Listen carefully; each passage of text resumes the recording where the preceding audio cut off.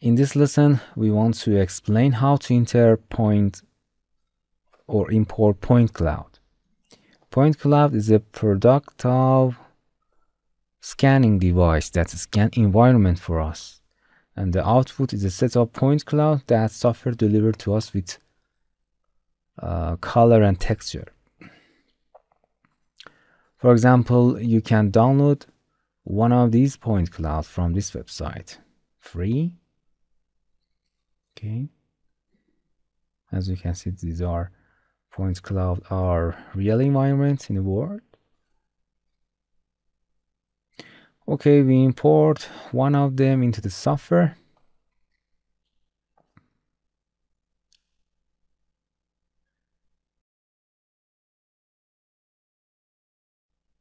And as you can see, this is a real environment with a real dimension that's being scanned.